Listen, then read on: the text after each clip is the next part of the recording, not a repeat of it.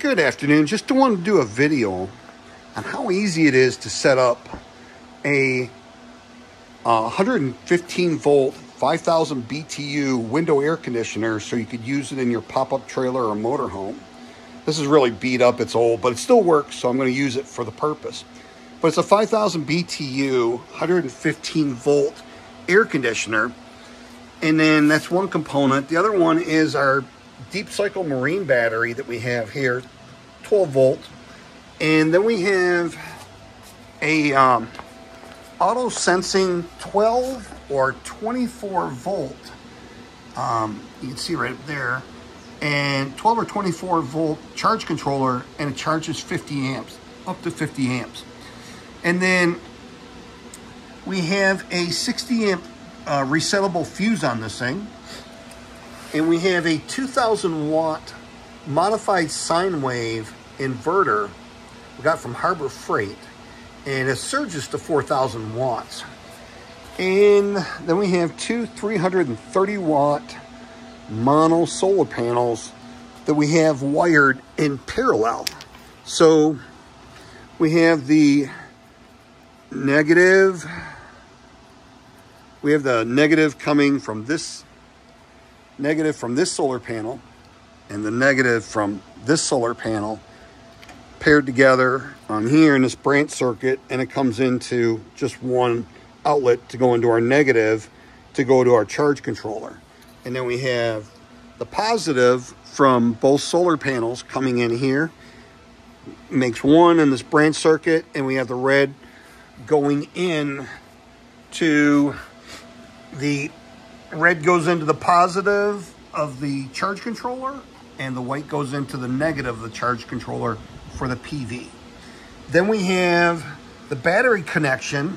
Right here is the battery. We got the negative, which is this black wire right here, and that goes over to the battery.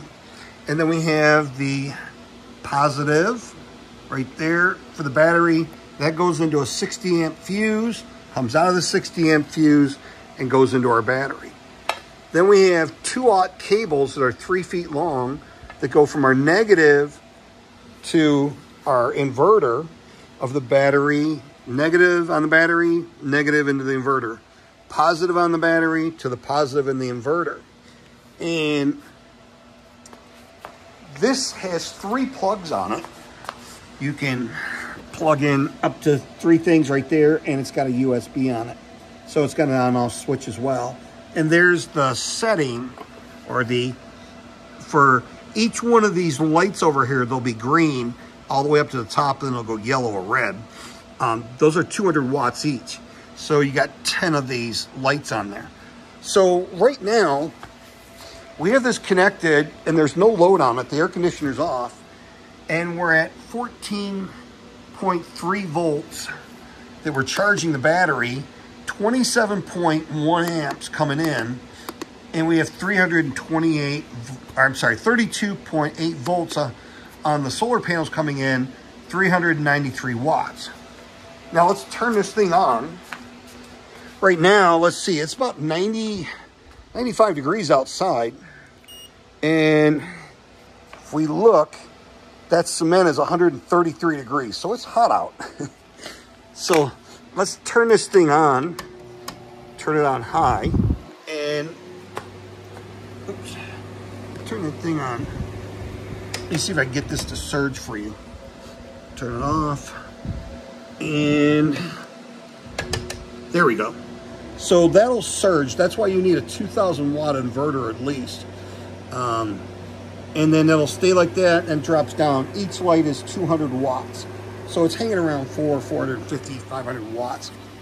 So if we go and look on here, after we turn that on high, we're actually pulling 530 watts out of our solar panels, and those are two 330 watt solar panels in parallel. Now, they're 29 volt DC volts coming in to this charge controller, and it is charging at 0.7, 0.9. It's going up. It's charging the battery. There we go. We're at 38.5 amps that we're charging while we're running this load to keep the load running and to keep the battery at 13.6 volts. So we're, in order to be at, now we're at dropping up and down as it senses it. Now, this doesn't have a fan or anything on this at all for this charge controller. It's static. It has these fins back here that dissipate the heat. So, see, this kind of goes up and down, up and down. We're at 14.2, then it drops down to 12. So it'll just keep this thing going back and forth. That charge controller regulates what comes in from those solar panels. So it's constantly bopping up and down. They're okay to use. I used them for like a year and a half.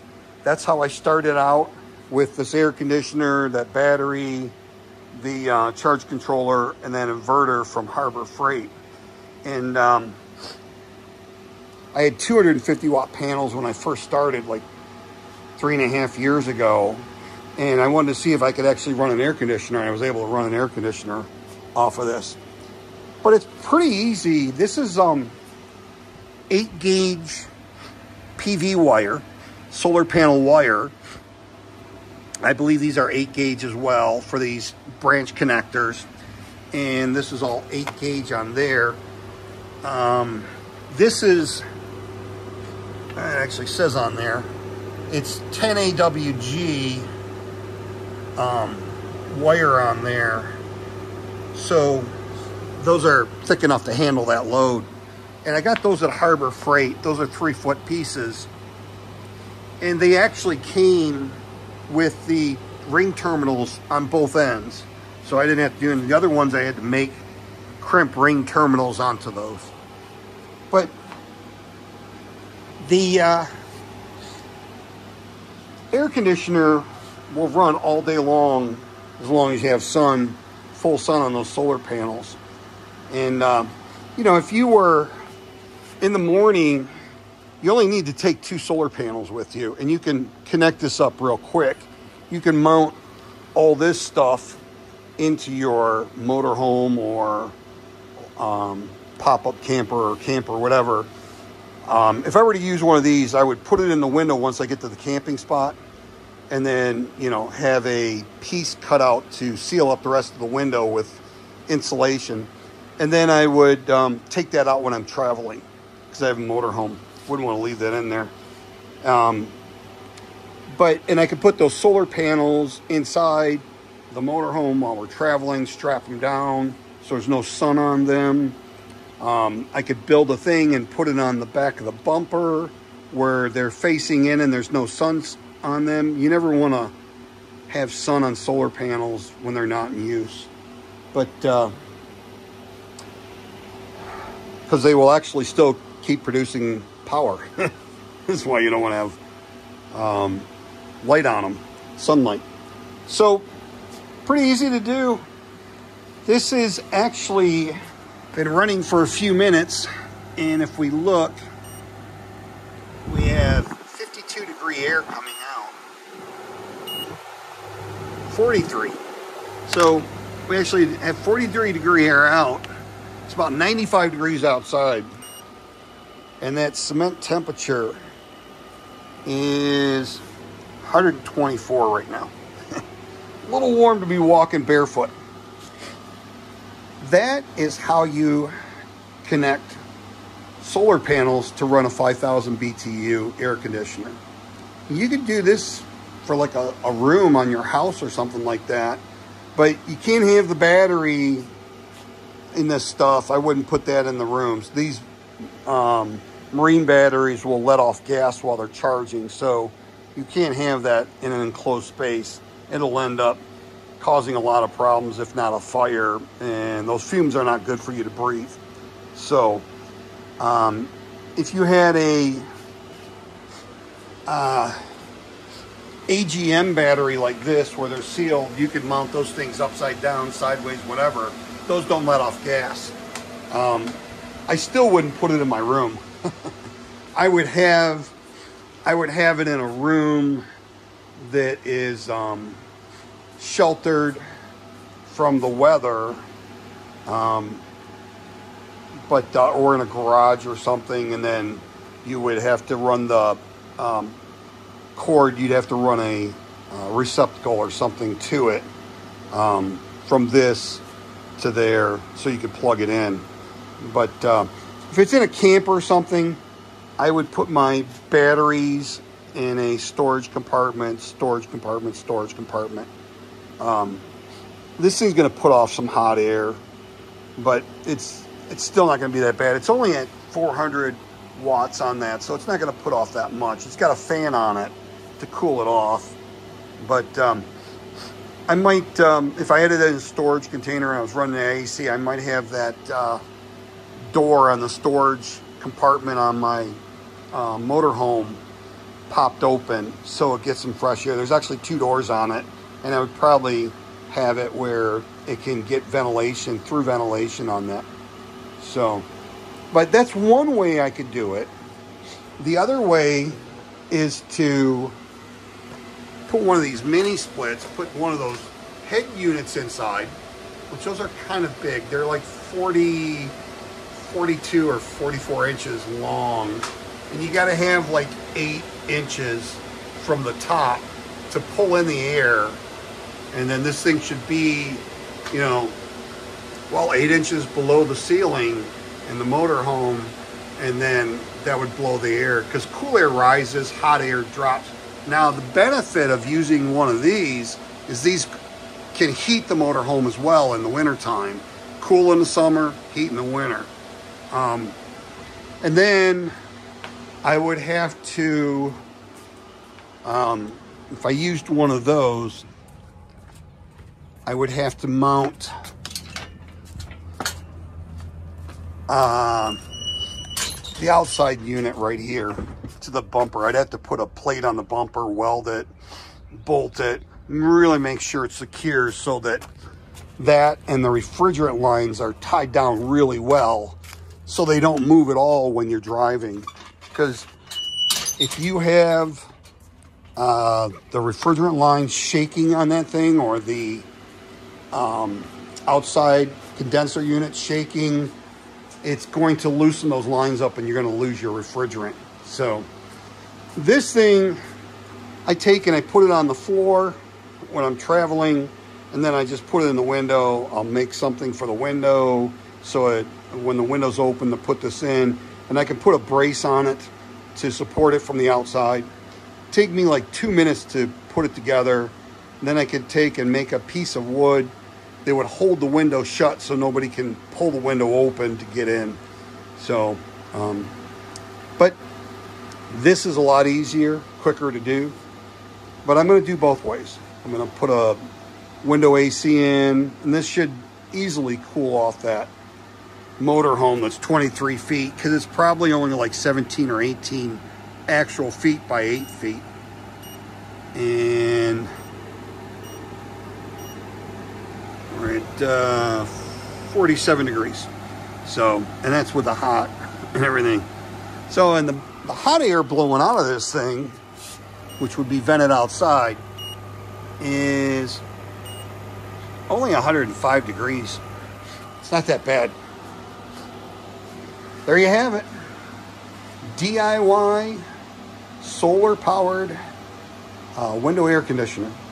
And it's only using around 500 watts. And it's running that load and keeping my battery at 13.2, 13.4. So we're, and keeps bouncing around. The amps keep bouncing around. We're at 35 volts on the panels coming in, and we're right around 530 watts coming in off those panels, and hanging at 13.2, 13.3 volts, charging at 40 amps right now. Now these things will go up and down, up and down, up and down, as where if you had like a 24 volt inverter or something like this, when you look at the voltage on these things of what's coming in, Oops, that's the amps. See, it keeps it very stable. 169, it's just staying there. Very, very stable on the volts, and the volts is the one in the middle. So 169, 170. So really stable compared to that. But this has fans in them up there. There's a fan there and a fan there. And that's how it cools it off. It draws the air in here and pulls it out, or it draws it in up there. And I think it's drawing the air in here and it's blowing it out there. So the charge controller over here doesn't have a fan. It's just got those fins on it to cool that thing off from the heat. And it, like I said, I use these for years and they just bounced around all the time, but they'll keep this air conditioner running all day long for you. I used to have this in a shed, and actually kept that shed nice and cold. Now, that's running at full tilt. If we were to turn this down to whatever to get it to cycle off, get it to turn off here.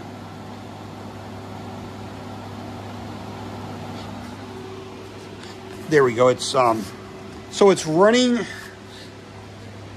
just the fan on that right now, and it's going up to 14.2, 14.3. Oops, bounced up there.